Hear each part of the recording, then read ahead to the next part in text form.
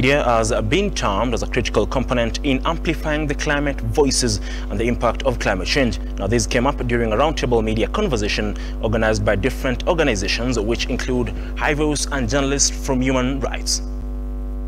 We in Africa are saying that we are going to act on the issues that are affecting us from a climate perspective. We should not take advantage of this resilience that is displayed by our people and allow the heavy emitters of carbon dioxide to get away with it without by not paying for the adaptation costs. The Morof village live in the highland, and during this increase of water from the lakes, they were locked in a highland. They were locked in island, and therefore they could not access the amenities. The school is the other side of outside the lake, the dispensary and the market.